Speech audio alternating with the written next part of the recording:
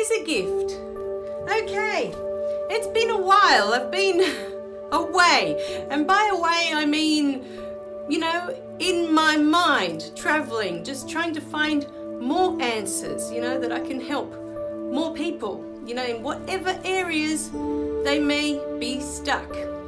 I've received a few emails, so I'll address each as we go along today with the video. So the first one I wanted to talk about today is about us, and I'm so guilty of this one, about us not letting others in, okay?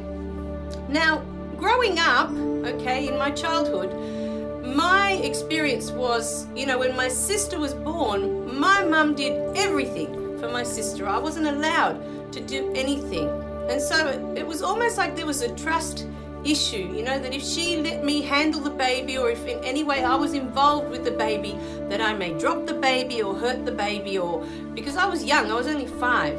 So in her mind, I was too little to handle a newborn baby, you know.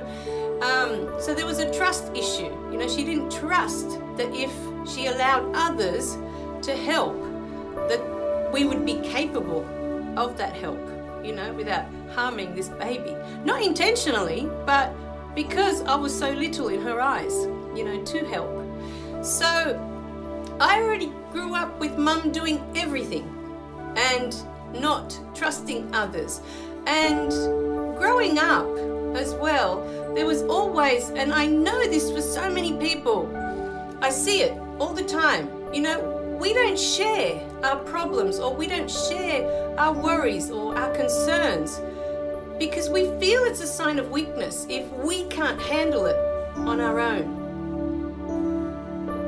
So I'll let you just sit with that thought in case you are one of these people that can never share when you have a problem, when you're upset about something. You just close up and you shut people off because you feel, or you've grown up with that being a sign of weakness. You know, it's a sign of strength for you to be able to do it on your own, for you to be able to sort it out on your own, work it out by yourself without anyone else's help. That is what a strong person looks like. You know, this is what we've all grown up with. This not being able to show any feelings or any, you know, emotions. We're not allowed to show that we aren't on top of it, you know, that we aren't okay, so to speak. And this not being able to show when we're not okay, you know, is what is causing so many problems for people that are in depression or that are committing suicide. Because we feel that it's not okay to share it. We feel that it's bad, that it's wrong to have these feelings, to have these thoughts. From so little we're taught that this is, we are weak if we have these thoughts and we have these feelings. You know, certain feelings we're taught are bad feelings. You know, sadness is bad, anger is bad. They're negative feelings. It's what we grow up with, or what I've grown up with. So I'm just sharing my experience. But we're never taught that these feelings are there for a reason. They're there, they're trying to tell us something. And so as long as we keep ignoring them and not sharing them and not letting others in, we bottle it all up. We just bottle it. And it just grows and grows and gets bigger and bigger because we're not addressing it, we're not looking at it, and we're not resolving it. We're not letting it tell us what we need to look at. But with this video, the main thing I wanted to talk about was we don't let others in. You know, for such a long time when I'd be upset about something, I just wouldn't talk to my partner about it. I'd just shut him off and not want to share it. You know, this is my problem. It's not your problem, it's my problem. I'm the one with the problem. I have to work it out. I have to deal with it. It's in my head.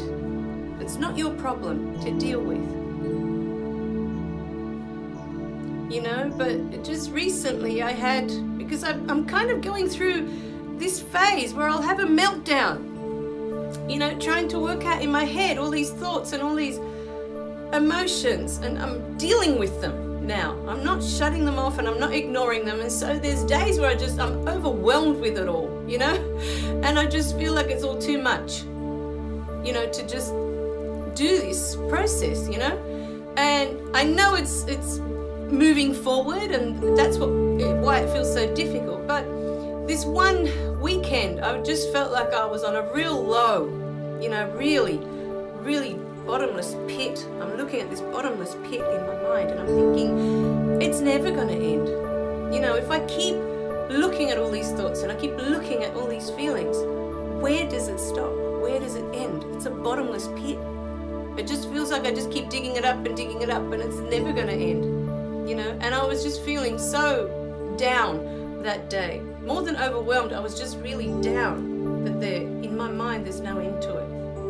You know, that it's never going to get better because there's always something else that I need to resolve that comes up for me, that I need to look at. And anyway, this day I'm sitting, you know, in my backyard. I'm just sitting there and I'm just shutting off the whole world, as I always do, you know. And then my husband came and he just sat with me and he just asked me, you know, what's wrong? You know, what's going on? And up until that day, for at least 2 to 3 weeks, I just felt like we were growing more and more apart because of what was going on in my mind, inside of me. I'd just been shutting everyone out and trying to work this out on my own.